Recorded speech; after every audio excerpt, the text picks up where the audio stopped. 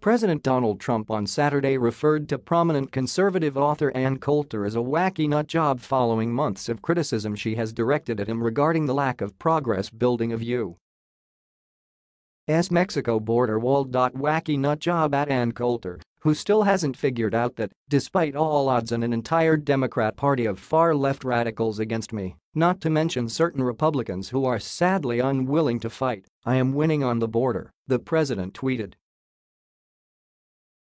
President Trump wrote in a second tweet and renovated, with much more to follow shortly. Tens of thousands of illegals are being apprehended, captured, at the border, and not allowed into our country. With another president, millions would be pouring in. I am stopping an invasion as the wall gets built. Coulter, author of the New York Times best-selling book In Trump We Trust, E Pluribus Awesome, has emerged as one of President Trump's most vocal critics over his border security policies, and she objected loudly in February to a bipartisan agreement to appropriate nearly $1.4 billion toward border security measures as part of a funding deal to avert a second partial government shutdown. Upon announcing the agreement, the president pledged to declare a national emergency to obtain billions more in funding to build portions of the southern barrier. In response to the move, Coulter told KABC Radio in Los Angeles, "The only national emergency is that our president is an idiot. This is the worst open borders the country has ever had under the president who ran against open borders," she added.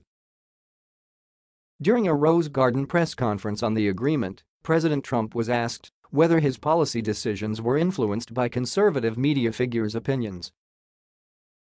On Coulter, the president said he hardly knew her, despite having had her introduce him at a rally in Dubuque, Iowa.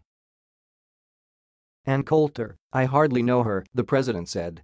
The press loved saying Ann Coulter. She is probably really nice. I just don't have the time to speak to her. In an interview on IRISC's Breitbart News Daily this week, Coulter detailed to host Alex Marlow how then-President-elect Trump personally intervened to have her unbanned from the Fox News channel. I was begging the president to hire Chris Kobach at HHS, Coulter recalled. He said, Murdoch is calling me every day. I'm only saying this because it's out now. Anyway, Murdoch's calling me every day. And I said, yeah, he opposed you during the campaign and got me banned from Fox when I supported you.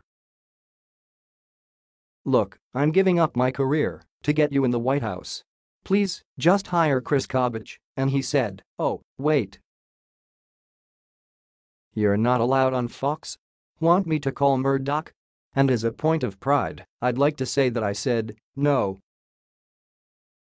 No, Mr. President-elect. All I care about is that you hire Chris Kobach. We're trying to save the country here.